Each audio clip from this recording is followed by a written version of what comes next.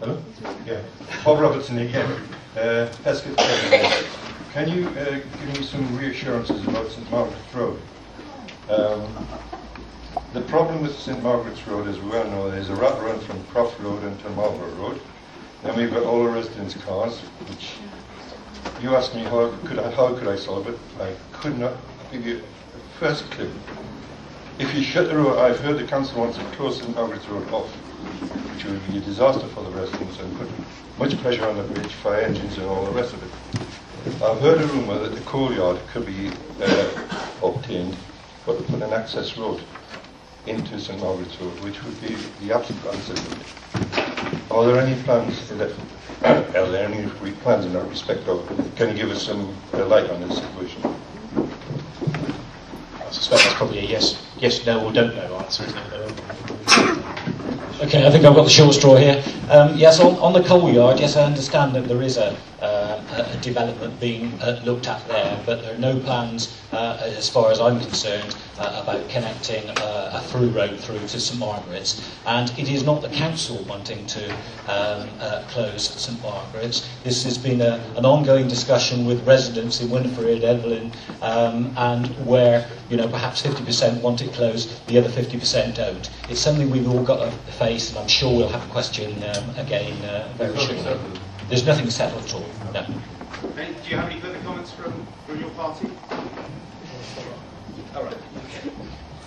Yes, just to say that I have stood in this ward since 2006.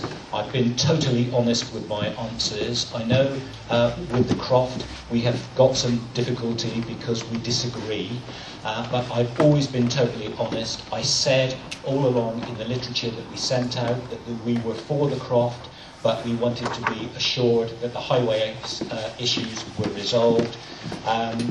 We have professional officers to do that. I don't claim to be a highway expert.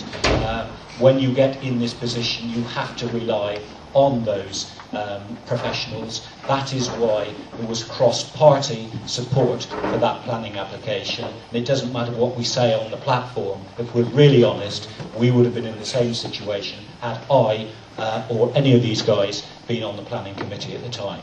So we will continue to be honest. We will put 100% into the work we do. We will deliver and keep on delivering for Old Town.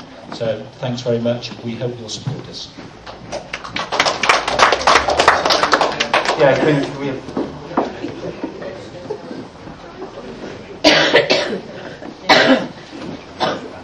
My summary.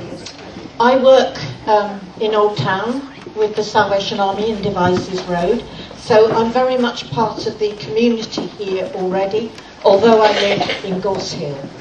My summary, yes, I would be honest, but that's easy to say. I would be able to show you my track record on being honest with those who lived in my area in North Wiltshire.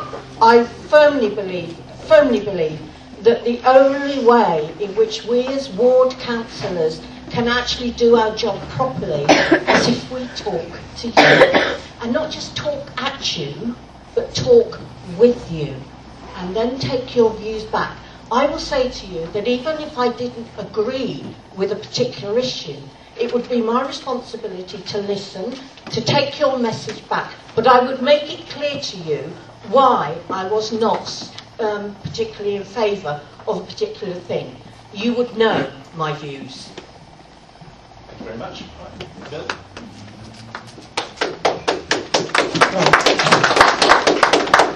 You mentioned the question of rat runs and use of cars and goodness knows what. Well, I mean, in an ideal society, you'd have less car use, better public transport, local... Oh, good. It's the same all over the country. Yeah, exactly.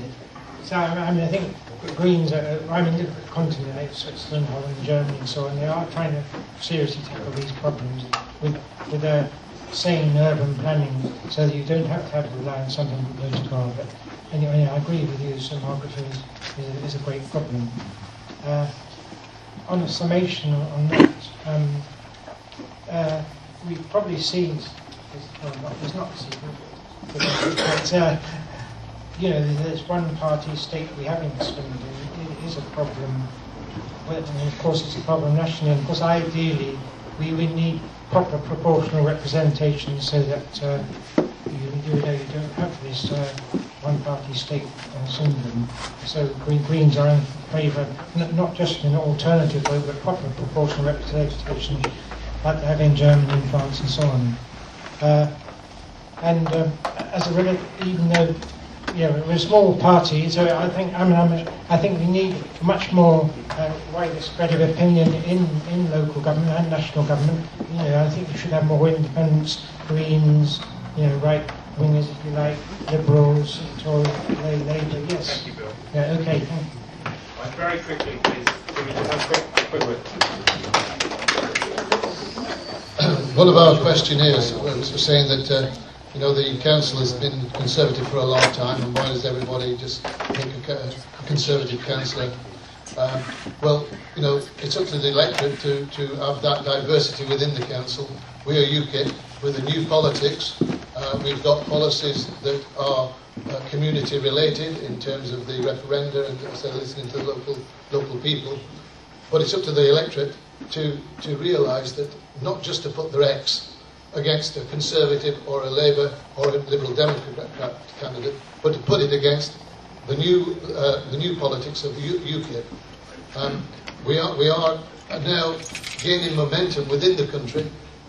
People like yourselves are now realising that UKIP are not a loony party or anything of that nature, but we have real policies and we have real agenda, and we know that people are coming round to our way of thinking now, and let's hope that we can actually make an impact on the local scene as well by putting your X against a UKIP person. Thank you.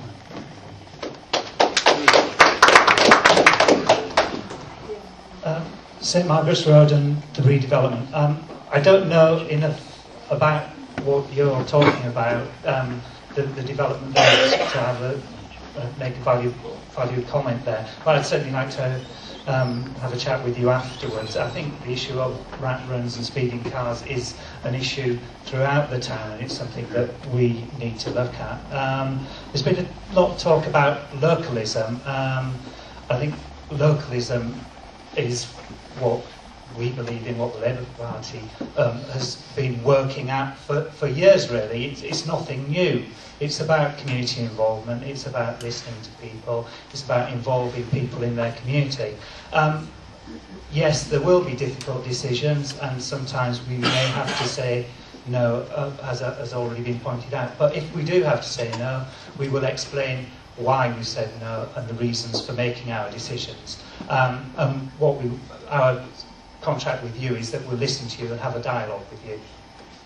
Okay, guys, I'm trying to call the costs over here because I know that people are sort of fidgeting because we've taken a lot longer than we said. I really appreciate all these candidates, whether they're councillors or not, for giving up their personal time. Even the councillors are giving up their own personal time to be here, and we really appreciate that. And it can never be easy standing there in front of public questions.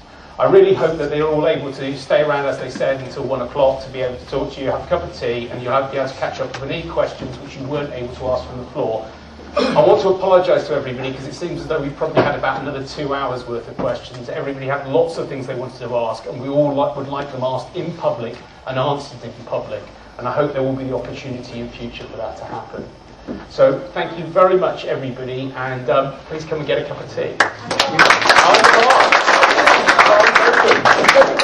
They can say that off the bar.